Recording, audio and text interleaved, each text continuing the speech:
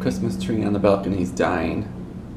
Just like my relationship did.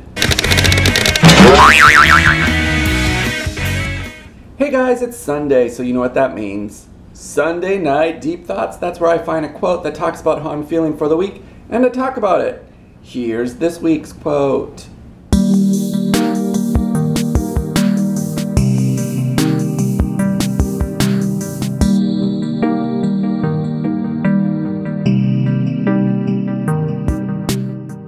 Happiness. We all want happiness, don't we? And there are days when you feel really happy and there are days when you're not feeling happy.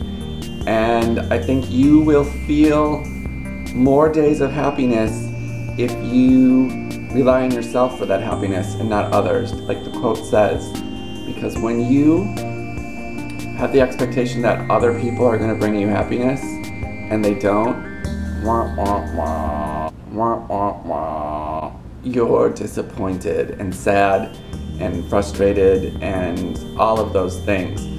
I think I've found over the many years that I often have, unfortunately, relied on other people to make me happy.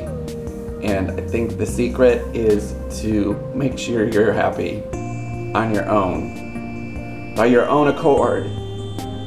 And once you do that, you'll be happy more consistently. And it won't be such a roller coaster of happiness.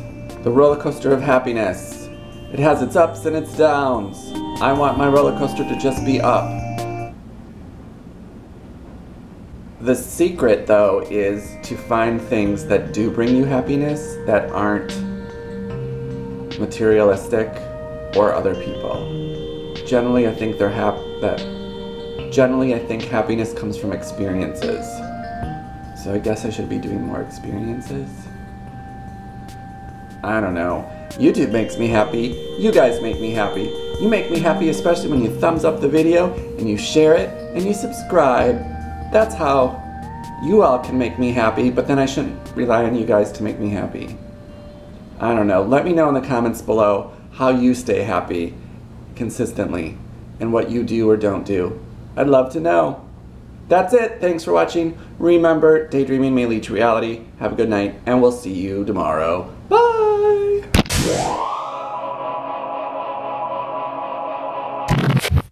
Here's this week's quote. Or is it quotation?